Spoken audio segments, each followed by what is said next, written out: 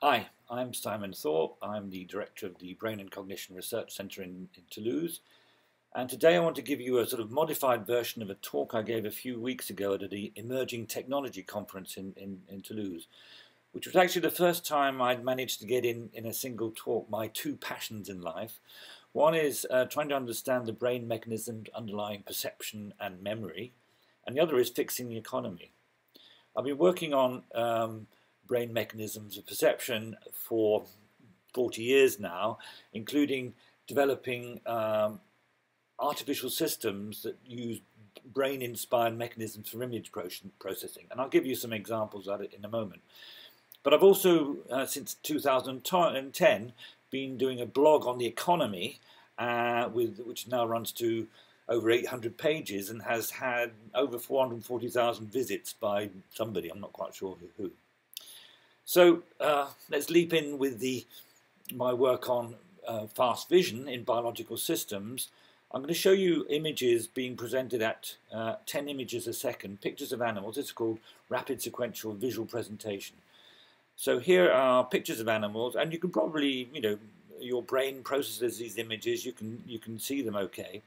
And now I'm going to do the same thing. I'm going to throw in one image which is not an animal. You have to spot it. You probably all saw the Mona Lisa. Well, this ability to spot images out of context is something we do very naturally. Here are some more images, that most of which you'll probably recognize instantaneously. Our brains have large numbers of images and sounds which are stored as memory traces. So how does the brain do it? Well, we've been arguing for some time that the anatomy and the physiology of the way the brain works means it essentially has to be a sort of feed-forward pass through a series of processing stages in the brain, with only a few milliseconds per processing step and probably only one spike, a pulse from the neurons. The neurons send information as a spiking sequence, but it's so fast that it really has to be feed-forward. Now, can we make a machine do the same sort of thing, and can we reproduce human levels of performance? Well, I must admit, until recently, I would have said there was no way. Human vision is just too good. But there's a thing called the ImageNet Challenge, which is used for testing artificial vision systems, in which you get given 10 million training images with tens of thousands of labels. You train up your system, and then you get tested on a series of new images with 1,000 labels, and it's the system that gets the best performance that wins the challenge. So this is performance on ImageNet up until 2015, and you can see those blue dots. This is performance of systems using what we might call traditional computer vision methods, which never got above about 75% correct. But in 2012, this system called supervision totally wiped the floor with the other systems, the green dots now. These are deep learning systems that are essentially just a sort of feed-forward neural network architecture, very much as I had been arguing on the basis of the anatomy and physiology of our own visual systems.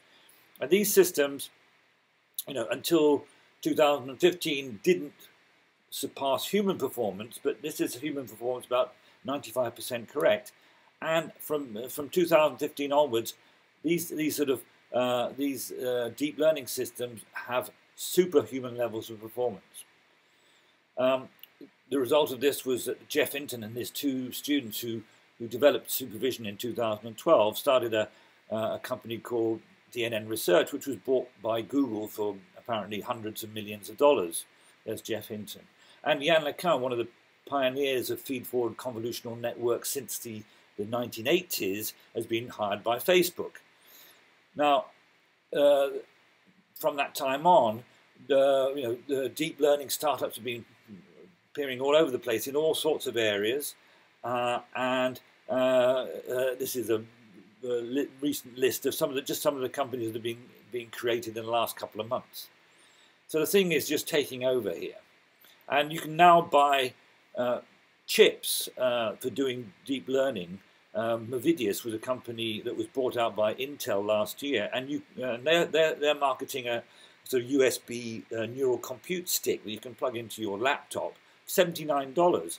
It has a chip called the Myriad 2, which is tiny, and it has inbuilt image and sound processing systems.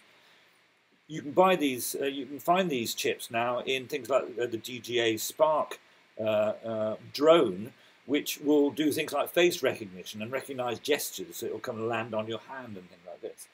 And the chip that's doing all the work here costs like $10. Now, I think the implications for employment of this sort of technology are far-reaching indeed.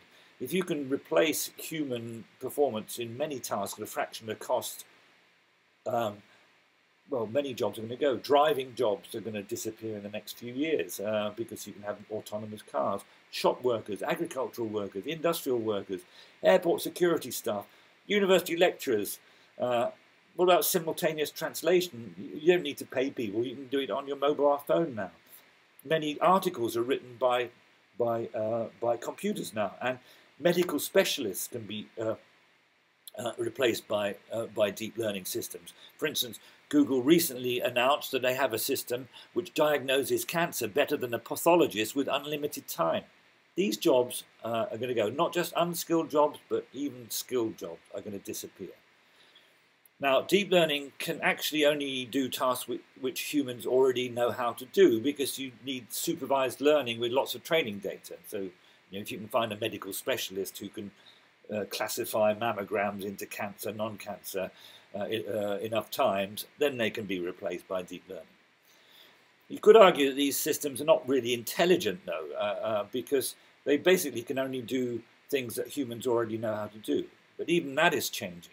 A recent article by DeepMind, which was brought up by Google, showed that they can get a system that will learn to play the game Go without any human knowledge at all. It just learns everything from scratch, using a reinforcement learning scheme where basically it just plays. You give it the rules of Go, and then it just plays clones of itself, such that after 40 hours of training and actually tens of millions of complete games of Go, it's actually not only beating the previous world's best human players, but also the previous AlphaGo system.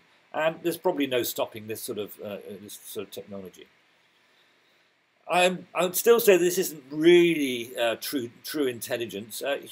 Humans can find repeating patterns with no instructions, but it turns out that even that may be something we can do in artificial systems.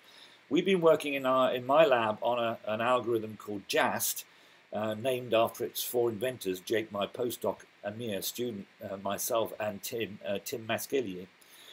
And this algorithm will find actually anything that repeats with no need for supervision, and it will run on a $100 chip called an FPGA. It's the little black thing in the center of this picture here. And we're thinking about future chips which could have millions of neurons on them with billions of connections, synapses, and capable of processing trillions of spikes every second. And this sort of technology has been licensed by BrainChip Incorporated, which may well be able to produce a sort of technology in the relatively near future. So with all these incredibly powerful technologies coming on and the ability to make these chips so cheaply, I think we're heading for a catastrophe. At least we are if we continue with the current economic model. But not if we act now, because there is a solution, and that solution is a universal basic income.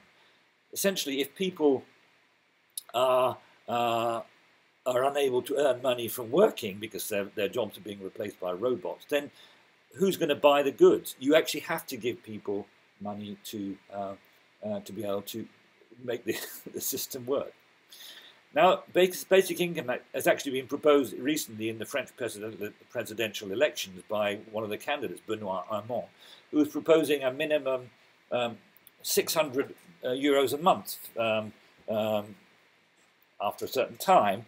But his main problem was he was unable to answer the main criticism: where are you going to find the 300 to 400 billion euros a year that you need to finance this?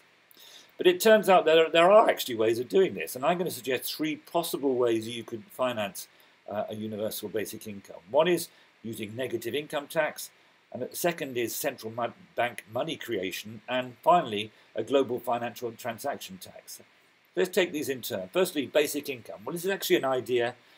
The idea of using a negative income tax was actually proposed by the neoliberal economist Milton Friedman back in the 60s. This is in 1968. He's arguing for this.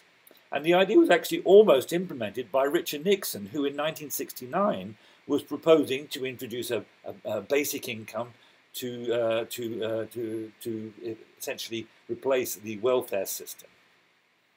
Now, I've been looking at this in the case of France, where it's a bit complicated, but the blue line on this graph shows income, monthly income, as a function of the percentile of where you are in the population. So it turns out that roughly 10% of the French population don't earn anything, and then that amount increases as you go until the top percent, a couple of percent of the population are earning over 10,000 euros a month. Now, the idea is that you would provide a minimum 600 euros a month to everybody. That's the yellow line, but you'd have a flat tax at 30% on all additional earned income. And that gives you the yellow curve, which is the monthly revenue with basic income. Now, it turns out there's a neutral point, the green dotted line there, which is at 2,100 euros a month. That's the point where the tax you pay on your income cancels out the 600 euros a month that you get as a basic income. And what that means is that the top 39% of earners pay into the system, and the bottom 61% receive money from the system. But this system is totally balanced. I mean, there is no money. It doesn't cost anything. It's just a redistribution of existing revenue. Now, it turns out that the idea of a 30% flat tax has already been adopted in France. We've just voted a 30% flat tax on investment income. So money that you earn from shares and things like that is being subjected to a 30% flat tax for everybody. What I'm suggesting is just applying the same 30% tax rate to all income, not just investment income, but with the addition of the 600 euro a month flat tax. Now, in fact, you can have any level of basic income you like. The yellow curve is the 600 euros a month offer, which needs about 30% flat tax. But if you want 800 a month, you just increase that to 40%, or 50% tax would give you 1,000 a month. Again, all entirely paid for within the tax system. The 39% of the richest people pay for the 61% at the bottom. And what's interesting, I think, is that you can see from this graph that it's actually progressive. Your tax rates with these different flat rate taxes above 2,100 are progressive. Even if you're earning 10,000 a month, you're still not paying 50% tax. You're only paying less than 40% tax on your total income. So I think this is doable. Another method is to use central bank money creation. It turns out that the European Central Bank has purchased over 2 trillion euros worth of assets on the financial markets since 2014. I've got the whole figures here. That's about 80 billion a month for many of the months in this period. That's about 6,100 euros for every one of the 330 million people living in the Eurozone. Nearly 200 euros a month per person, or 800 euros a month for a family of 4. Now, many people, including some prominent economists, are saying, that the central banks should not be propping up the financial markets. They should just use this money creation and just put it into people's pockets. It's called quantitative easing for people. The third way I would suggest that we can finance a basic income is by taxing global financial transactions, or in fact all electronic transactions. I've done the sums based on the Bank for International Settlements, which totals over 11 quadrillion dollars worth of transactions in 2016. And here we have the totals over the last, since 2006, over $117 quadrillion worth of transactions. That's a one with 17 zeros after it. It's a huge amount.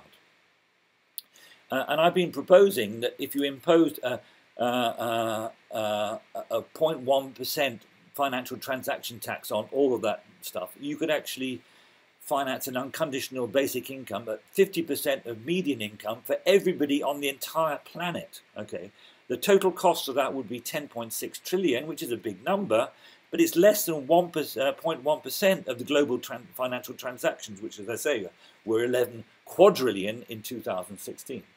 So you could finance the whole thing if everybody just paid 0.1% on every transaction we make. Why don't we do it? I don't know. So, take-home messages. $10 chips using deep learning are already replacing many skilled jobs. And future self-learning chips could even replace jobs that require intelligence. Under such conditions, I think that continuing with the current economic system will lead to a catastrophe. People will not have any work, they will not be able to feed themselves, and we're heading for a bloody revolution, in my opinion. But there are solutions, and those solutions involve providing people with a basic universal income, and I've suggested 3 perfectly valid ways of doing that, which can be combined. And the bottom line is, actually, I think I'm an optimist. I think this incredible cheap AI and neural network technologies, which can be used to power sophisticated robotic systems, could lead to actually a very attractive, almost utopian society in which people are free to do the things they really want to do, looking after other people, doing creative things like art and music and theatre. We could be living in a sort of new Greek age where we don't have slaves, we have robots. I think this is actually something that we can all look forward to, but we need to change the system now. Thanks.